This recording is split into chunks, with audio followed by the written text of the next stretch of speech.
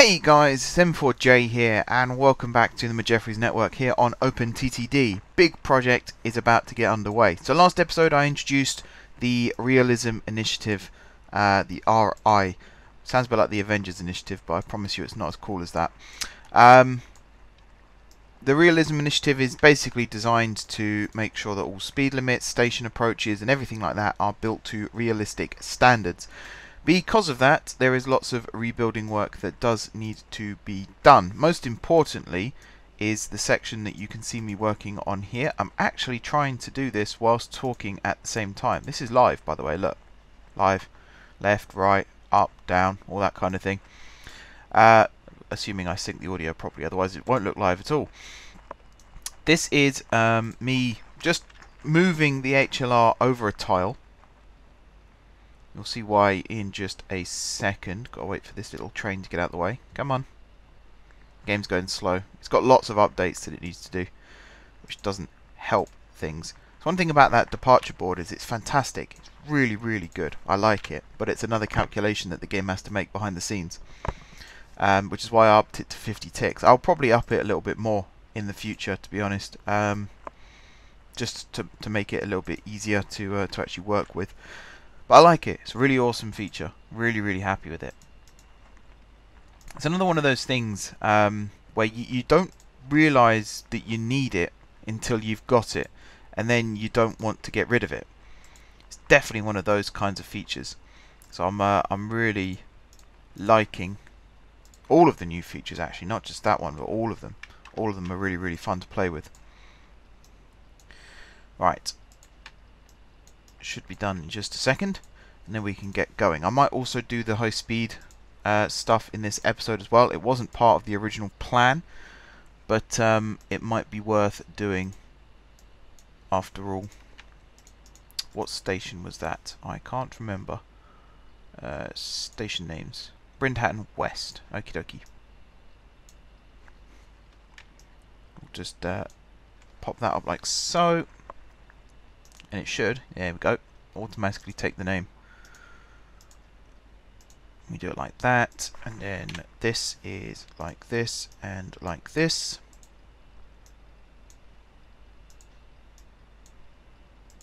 And then bridge, like that.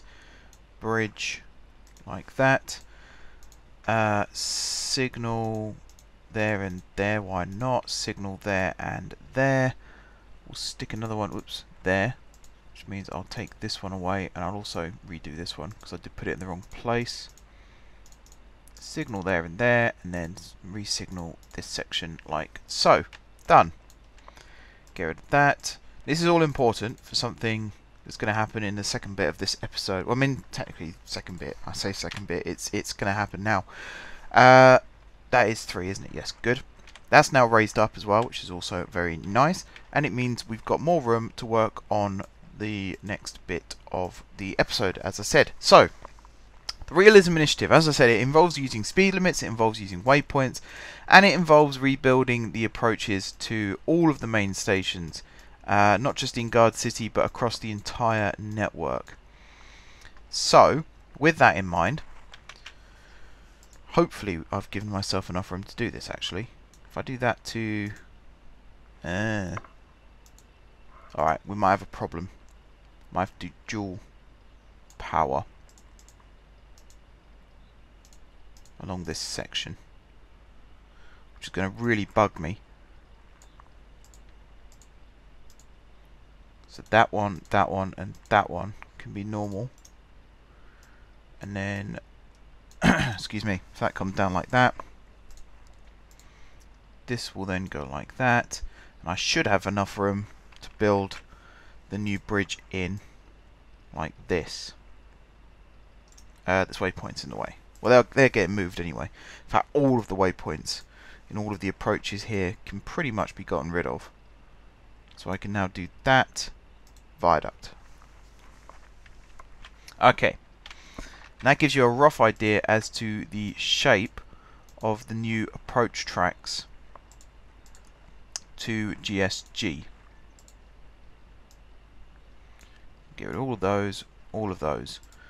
this then gets lifted up like so, and then it's bosh, bosh, bosh, bosh. And then that's gotten rid of. That's gotten rid of. This then extends all the way over here, like so. Now these two tracks that I'm building now, they might need to come out a little bit further actually. Maybe up to here. All of this land is going to be reclaimed from the lake. So I think if I build that as far as that, and that as far as that, that should make my life a little bit easier. Get rid of that signal.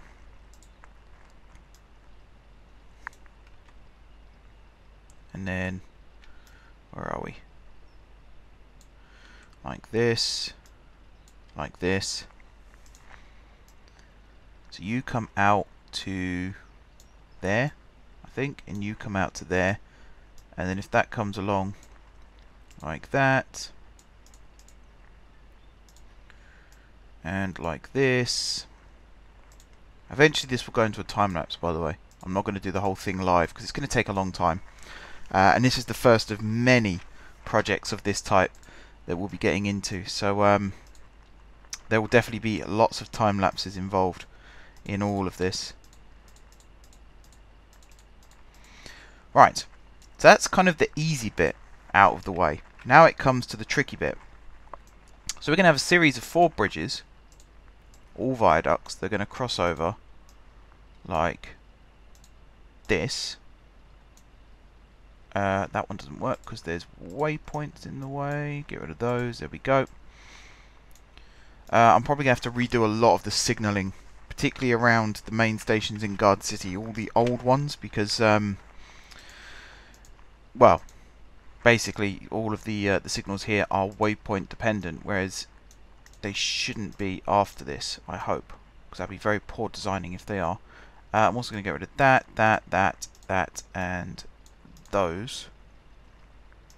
Also rebuild this. Whoops, move it over one, like that, and then in fact the tunnel is going to be there, so this can all be leveled out again. You can be the tunnel like so, up like that, and then along like that. Actually, maybe move it further over to there, which then means like this, a longer tunnel. Do this, whoops, do this, like that, and like that. Connect that up again, return that to its signaled status. Okay, electrify this, or choose the electrified option, and then these will all come down like so. I think there'll be a series of crossovers here. They won't last the full track width, I suppose is the correct expression. There we go. And then 1, 2, 3, 4. And then this will be another block. I think that works. I think that works. We'll have to find out. And then on this side, obviously they're all going to be like that. There's going to be signals there. Basically, drag all these over to the right over there like that.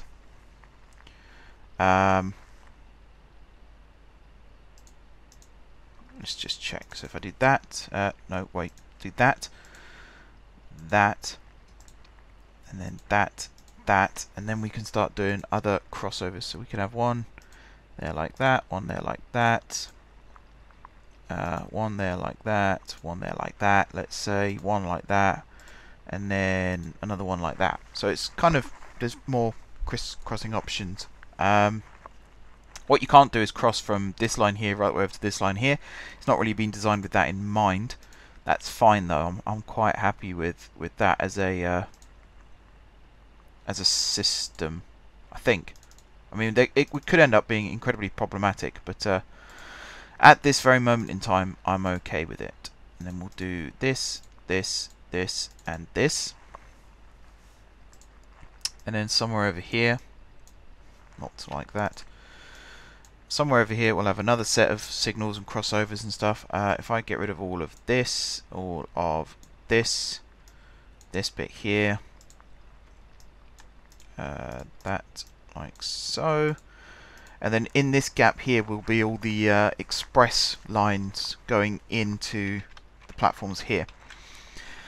Now at this point I feel very tempted to actually go into the time-lapse early, or earlier than I was originally planning, mainly because I know, just by looking at this, I know how difficult this whole project is going to be.